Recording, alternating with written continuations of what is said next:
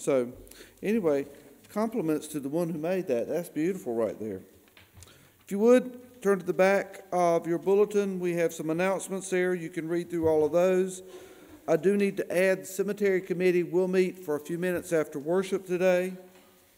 And also I need to add in on March 4th, next Saturday, the 250 years of Elizabethtown starts a celebration. And so there will be an event in Elizabethtown next Saturday, but it starts, and it's going to be like a year-long celebration. There will be different little historical events recaptured or reminded. So start paying attention to that. Linda was telling us about that this morning, Sunday school. Also, she's doing the wreaths across America, and they're doing it a little bit earlier this time. They're $17 for each wreath, and if you buy two, you get one free. But she needs the orders in as quickly as possible for, I guess that would be for next December. So that will be Wreaths Across America.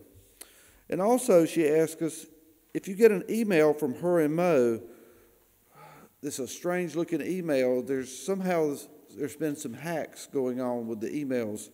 She said if you do, either get up with her or we'll send these emails to the Attorney General. They need to know about this. So anyway, that will cover all of the announcements. On our prayer list, turn to your prayer list if you would. We need to highlight some names on here that we're getting special prayers. Laura Singletary should be coming home today, from what I understand, Faye. And so this will be good. So she's had a very active week at the doctor's office, is the best way to say that. And she's hopefully improving on this. Susan Marlowe Melvin is feeling a little bit better. She is home right now. Am I right on that, Becky? She's home right now, but she's got to go March 13th to the Mayo Clinic in Florida. And so we'll be thinking about them. Also, Mr. Bill is still experiencing some difficulties, and Rusty's there with him, helping him.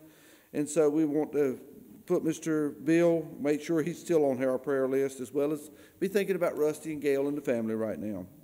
Also, Jane, did you do your doctoring this week? Yes, I have a report. Wonderful. Yay. Well, good deal. We're proud of that. We also need to discuss, we put Carlos Smith back on our prayer list. Carlos is gone to live with his daughter now, and so I think he's been having health concerns for a right good many years. We want to remember Carlos this week. Also, Miss Eunice Dennis has also had some health concerns. We want to be thinking about her. And also a farmer friend from out our way, Mark Britt. Mark has had some serious health complications, and he had another procedure done this past week. And so I would like to put him back on the prayer list and be thinking about him. And with that, let us worship.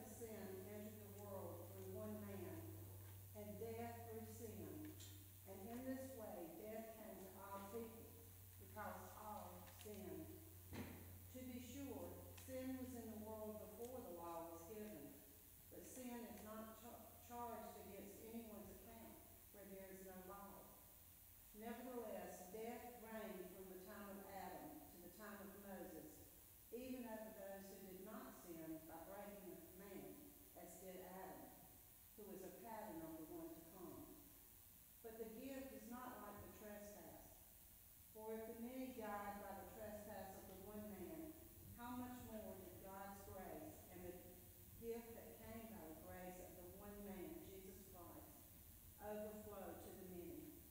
Nor can the gift of God be compared with the result of one man's sin. The judgment followed one sin and brought condemnation, but the gift followed many trespasses and brought justification. For if by the trespass of the one man death reigned through that one man, how much more will those who receive God's abundant provision of grace and of the gift of righteousness reign in life through the one man, Jesus Christ?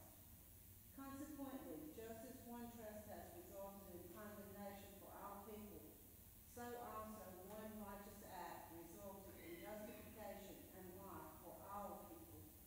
For just as through the disobedience of the one man the many were made sinners, so also through the obedience of the one man the many will be made righteous.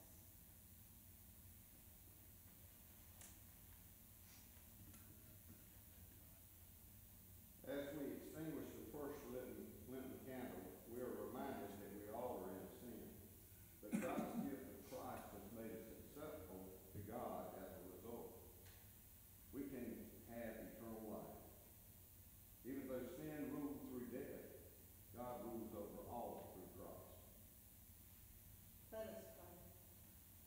God, we give you thanks, praise, and glory for your love and kindness shown through your Son, Jesus Christ. Help us this Lenten season to truly prepare our hearts for fellowship with you. Amen.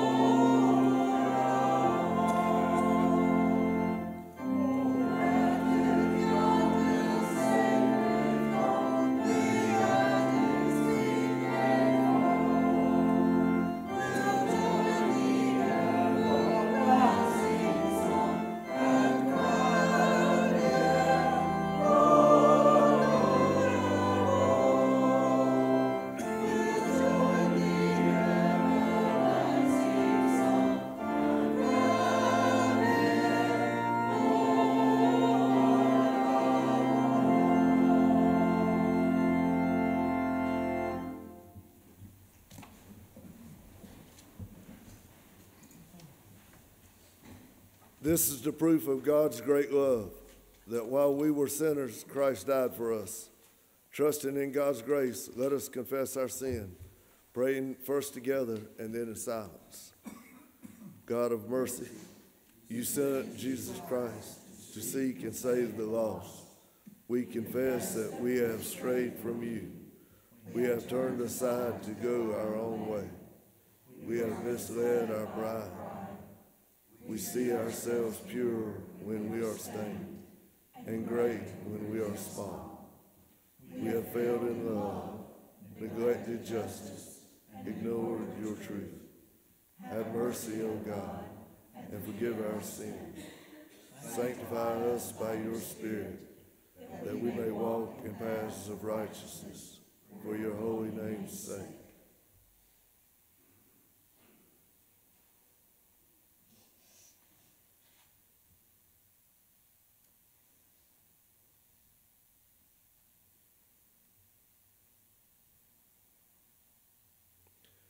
If we confess our sins, God is faithful and just, and will forgive our sins and cleanse us from all unrighteousness.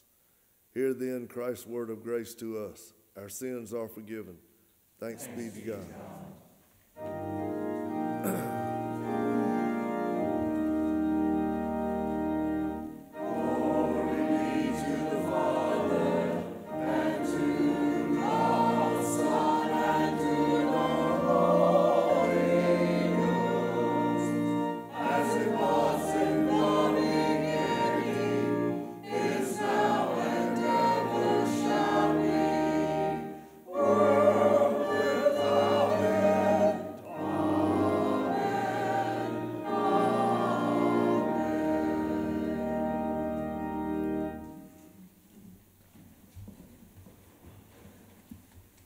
Let us pray. Gracious God, we do not live by bread alone, but by every word that comes from your mouth. Make us hungry for this heavenly food, that it may nourish us today in the ways of eternal life. Through Jesus Christ, the bread of heaven. Amen. Our scripture lesson today is from the Old Testament. It is Genesis 2, verses 15 and 17, and chapter 3, verses 1 through 7. The Lord God took the man and put him in the Garden of Eden to till it and keep it. And the Lord God commanded the man, you may freely eat of every tree in the garden, but of the tree of knowledge of good and evil you shall not eat, for in the day that you eat of it you shall die. Now the serpent was more crafty than any other wild animal that the Lord God had made. He said to the woman, did God say you shall not eat from any tree in the garden? The woman said to the serpent, we may eat of the fruit of the trees in the garden, but God said, you shall not eat the fruit of the tree that is in the middle of the garden, nor shall you touch it, or you shall die. But the serpent said to the woman, you will not die, for God knows that when you eat, your eyes will be opened, and you will be like God, knowing good and evil. So when the woman saw that the tree was good for food, and that it was a delight to the eyes, and that the tree was to be desired to make one wise, she took of its fruit and ate. And she also gave some to her husband, who was with her, and he ate. Then the eyes of both were opened, and they knew that they were naked. And they sewed fig leaves together and made loincloths for themselves. The word of the Lord. Thanks be to God.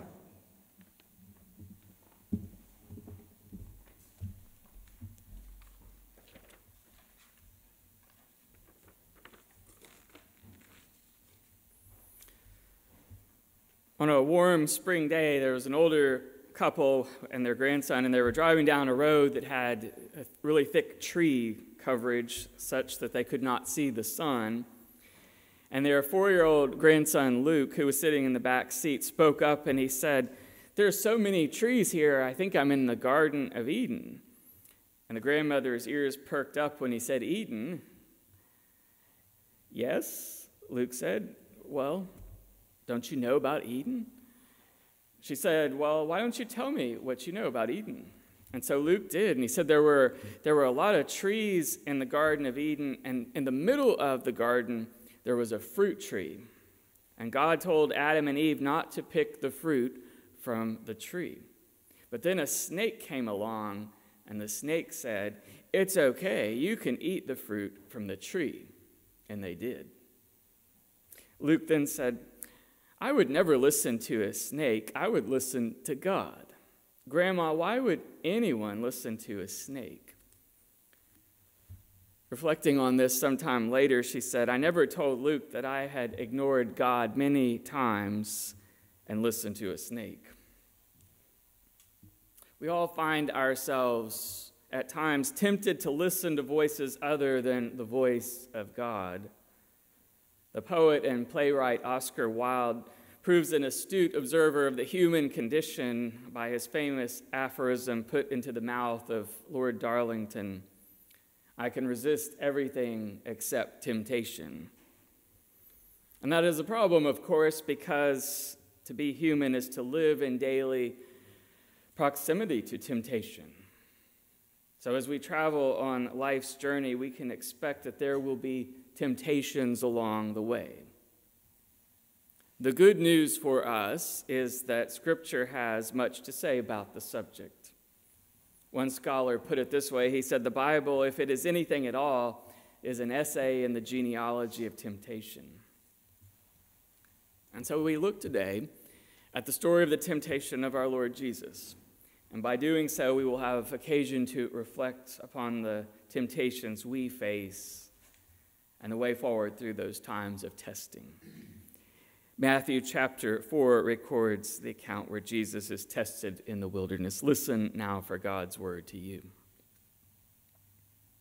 "Then Jesus was led by the Spirit into the wilderness to be tempted by the devil. After fasting 40 days and 40 nights, he was hungry.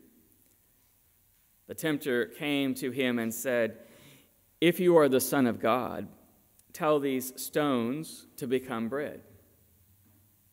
Jesus answered, 'It is written, man shall not live on bread alone, but on every word that comes from the mouth of God.' Then the devil took him to the holy city and had him stand on the highest point of the temple. 'If you are the Son of God,' he said, 'throw yourself down. For it is written, he will command his angels concerning you, and they will lift you up in their hands so that you will not strike your foot against a stone.' Jesus answered him, 'It is also written, do not put the Lord your God to the test.' Again, the devil took him to a very high mountain and showed him all the kingdoms of the world and their splendor. 'All this I will give you,' he said, 'if you will bow down and worship me.' Jesus said to him, 'Away from me, Satan, for it is written, worship the Lord your God and serve only him.' Then the devil left him, and angels came and attended him." The lesson ends at the 11th verse. This is the word of the Lord. Thanks be to God. O Lord, we pray that you would speak to us in this place, in the calming of our minds and the longing of our hearts, by the words of my lips and in the thoughts that we form. Speak, O Lord, for your servants are listening. Amen. Today is the first Sunday in Lent, and Lent comes from an Old English word meaning spring. And it's not just a reference to the sprouting plants that are pushing their ways out of the ground from the season before Easter, but also, in the words of an author, it's about the greening of the human soul. Lent is about growth through challenges. And someone suggested that we think about Lent as a form of boot camp, a spiritual boot camp. Now, originally, boot camp was referring to military training as that recruits were prepared for service and combat. Today, we apply that term more broadly. If you do a quick Google search with the words boot camp, the first thing that usually comes up is fitness training programs, not for military, but for civilians. There are boot camps for all sorts of things, like cooking, and the list goes on and on. But basically, it is a time set apart for rigorous training. Even though boot camp programs are challenging, they are meant to prepare participants for whatever challenge they are going to face that lies ahead of them. And so maybe for us, Lent is meant to be a rigorous spiritual preparation for the challenges that we face in life. And so it calls to mind drills and exercises and disciplines. What will it take for us to be spiritually strong? We grow physically strong through resistance training, whether that's mechanical or the resistance from pushing against gravity. So maybe it's resisting temptation that helps us grow spiritually over time. It's repeated resistance to temptation. Now, in the story, it's worth noting when Jesus faced his temptations. It was right after his baptism. At the end of chapter 3, we have the account of his baptism, and the very next chapter, chapter 4, Jesus is tested in the wilderness. Now, baptism was a spiritual high point of sorts. The Holy Spirit descended upon Jesus in the form of a dove, and the voice of the Father was heard saying, "This is my Son, whom I love. With him I am well pleased." Incidentally, we heard those very same words last week in the story of the Transfiguration. But after the baptism, it all begins. Right after that mountaintop experience, right after the experience of God's glory and his baptism, Jesus is led out to the wilderness by the Spirit, where he is tested for 40 days by the devil. After great honors, we often experience great humbling. Even Jesus, after his experience of closeness to his heavenly Father, is thrust into a situation of temptation. So we can expect nothing less for ourselves. We want to believe that our proximity to God will inoculate us from the threat of temptation. We say to ourselves, if our relationship with Christ is secure enough, then we won't be tempted. But just the opposite proves to be true. No one had a closer relationship with God than Jesus. In the language of the church, we affirm the mystery of the dual nature of Christ, that while he was here on earth, Jesus was both fully human and fully divine at the same time. Despite his closeness to God, despite his union with the Father and the Holy Spirit, Jesus was still tempted. The temptation of Jesus is a kind of model, writes preaching professor Ronald Allen. In this model, the Spirit-filled life of Jesus is the pattern for the Spirit-filled life of the church. Just as the Holy Spirit led Jesus to be tempted by the devil, so the church can expect to be led to places of temptation and struggle. Fortunately, we are never left alone in these difficult places. Allen says that the text assures the reader that the Holy Spirit sustains the community in the face of such painful struggle. Now, the question for us is whether we will follow Jesus in resisting temptation or whether we'll give in to the devil through 1,000 compromises. We begin to follow Jesus by taking a closer look at how he responded to these temptations with resistance. And the first thing the devil dangled in front of Jesus was bread, knowing that Jesus was famished after fasting for 40 days and 40 nights. "If you are the Son of God," says the tempter, "tell these stones to become bread." Jesus was hungry. He had a physical need for food, and he had the God-given power to make rocks edible. But instead of filling his stomach, he said, "It is written, man does not live by bread alone, but on every word that comes from the mouth of God." Jesus here was quoting from the book of Deuteronomy in his reply, and in doing so, he's using Scripture as part of his resistance plan. There is more to life than the meeting of physical needs, according to Deuteronomy and Jesus. Much more important is striving to live by the word of God. Since it was the devil who suggested that he satisfy his hunger with bread, Jesus had to resist. He chose instead to be nourished by God's word. Now, a problem for us is that our culture teaches us that our needs are very important.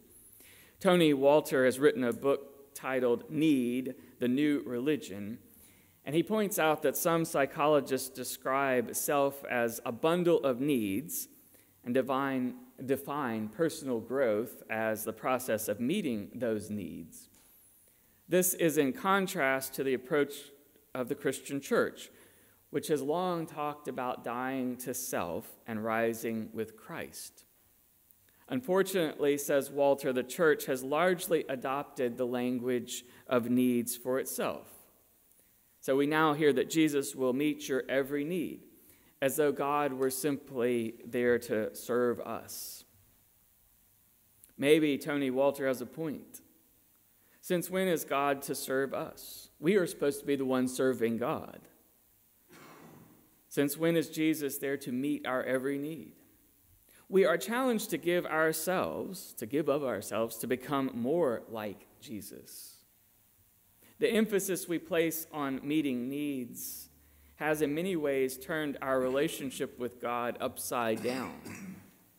Jesus certainly could have met his own physical needs by turning a stone into bread, but instead he decided to live on every word that came from the mouth of God. Jesus showed resistance to this physical temptation by focusing on the Word of God. He trusted God during his 40 days in the wilderness, just as the people of Israel trusted God during their 40 years of wandering.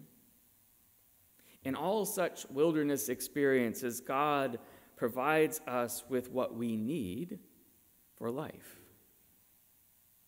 It may not be what we want, but God provides exactly what we need. Well, next, we see that the devil uses the Word of God to try to seduce the Son of God.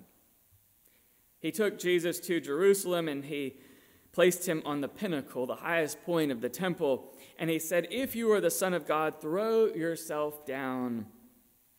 For it is written, he will command his angels concerning you, and they will lift you up in their hands." This was Satan's spiritual temptation, and he used a portion of Psalm 91 to get Jesus to make a leap of faith and show the world that he was in fact the Son of God. Someone has said the devil can be devilish, especially when he uses Scripture to lure the people of God away from God's will. At this point, the deck seems to be stacked against Jesus because Satan was pointing out that Jesus was God's Son and that Scripture promised him protection, which was true on both counts. But Jesus was suspicious of anything that pointed away from God, even a mention of his own special status and a verse from the Bible. It is written, "Do not put the Lord your God to the test," said Jesus, again quoting a line from the book of Deuteronomy that warned against challenging God to prove himself. Even those who are baptized and masters of Scripture should resist trying to force God's hand. Although we might think that we know what God should do, only God is master of his own will. At times, we are tempted to believe that we will get healing because we prayed for it, get ahead because we've lived good lives, get justice because the wicked deserve to be punished. But we should never allow ourselves to put God to the test. God will be God, and God is not bound by our interpretations of Scripture or our ideas about how God should act. In Psalm 91, verse 14, the same psalm the devil quoted to Jesus, God says, "Those who love me, I will deliver." God promises to deliver us, but probably in ways that are beyond our comprehension. Finally, the devil tossed out a political temptation. He showed Jesus all the kingdoms of the world and said, "All these I will give you if you will fall down and worship me." Jesus said to him, "Away from me, Satan, for it is written, 'Worship the Lord your God and serve him only.'" Satan saved his political power play for last because he knew it would probably be the most seductive temptation. If Jesus had said yes, he could have made the world a better place. Imagine the possibilities. He could have eradicated poverty and disease, eliminated warfare, and extended his loving influence across the globe. World domination has a very real possibility, and how much better would it have been for Jesus to extend his influence and his thought? The temptation to rule the world might have been strong for Jesus. The devil was offering him all the kingdoms of the world. But Jesus showed resistance, once again returning to God's word from Deuteronomy. Worship the Lord your God and serve him only. Now, most of us will never be offered anything so grand as the kingdoms of this world. But we all have our spheres of influence where we live and move and have our being. And sometimes it's tempting to think that a little moral compromise might be in order so that we can get ahead. Or to think the ends justify the means, or that cutting corners is okay because no one's looking and everybody else is doing it too. At times like these, it's critical for us to remember what Jesus said and did. With each of the tests, Jesus responds to the temptation by quoting a passage from the book of Deuteronomy. And the reason for this is that the words recorded in Deuteronomy were proclaimed by Moses to Israel while Israel itself was still in the wilderness. Deuteronomy was Moses' final instructions to Israel before his death and Israel's entrance into the promised land. In other words, Moses' words in Deuteronomy represent Israel's final preparation for the future that God had prepared for it. Now, in this realm of reality, we face many temptations. No one is exempt, not even Jesus. The letter to the Hebrews says that Jesus was tempted in every way just like we are, yet he did not sin. Jesus succeeded where we so often fail. And so what he models for us is trusting God at his word. He trusted that his heavenly Father had a future for him that was beyond anything that could be satisfied in the moment by giving into Satan's temptation. And because of that, he won victory over sin and death for us. So the next time you're faced with some temptation, some offer of instant gratification, think about what your life would be like if, instead of giving in, you decided to trust God and his word more than you trust the allure of the temptation. Do that often enough, and you will grow spiritually stronger. Do that often enough, and your life will change. Let us pray. O God of grace and glory, we thank you for the witness of Jesus, who resisted Satan's temptations and who trusted your word. Help us, O God, where we are tempted, when we are tempted, to recognize your presence and to trust you and your word. Through Jesus Christ our Lord. Amen.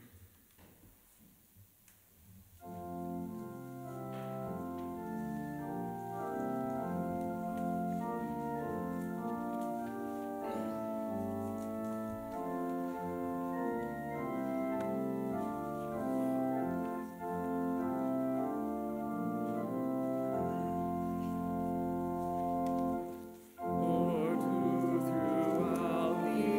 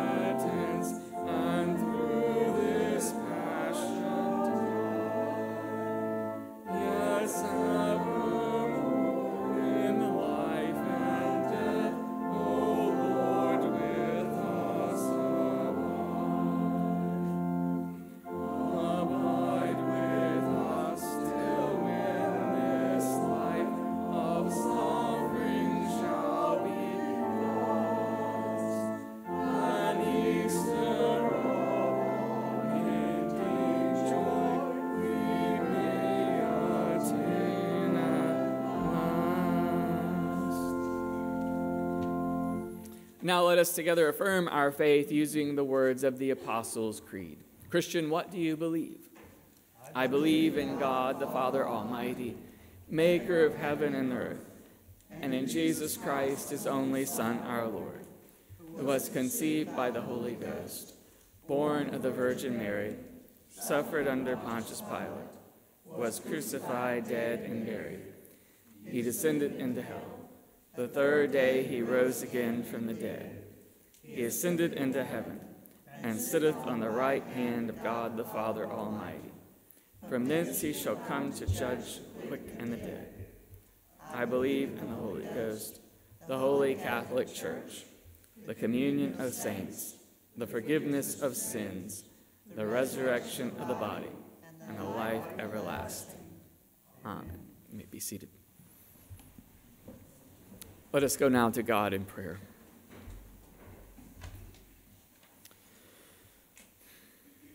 Oh God, on this first Sunday in Lent, we remember the road to the cross, that Jesus traveled for our sake, and we confess our sin before you. We remember how Jesus lived and died for us, and we confess before you what we have done to offend you and to harm our neighbors and ourselves. And so we pray, O God, that you would have mercy upon us according to your steadfast love. According to your abundant mercy, blot out our transgressions and create in us a clean heart. Put a new and right spirit within us, and restore to us the joy of your salvation, and sustain in us a willing spirit according to your word. Bless this day, O God, those around us who dwell in darkness, who are mired in a pit of guilt and sadness, and let them know your great love for them, and cause them to reach out to you as you reach out to them. Bless those this day who suffer, whether because of their own sin or because of the sin of others. Bring justice to those places where there is need. Grant mercy and new life to all who require it. Move your people everywhere, O God, to even greater works of compassion and love, and give to all the saving vision of your Son, Jesus Christ. Bless this day, we pray, O God, those who grieve, and let them know your mercy and all your promises.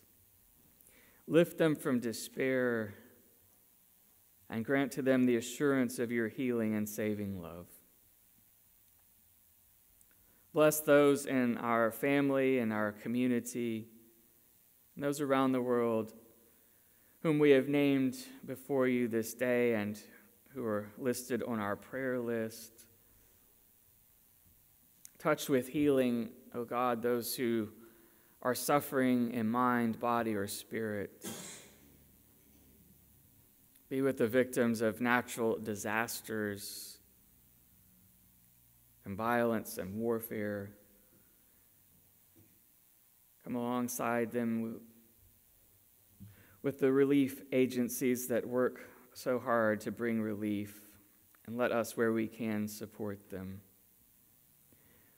We pray for all of those entrusted with authority and responsibility, and we pray for the leaders of our world, that you would guide them and direct them by your Spirit to do what is pleasing in your sight.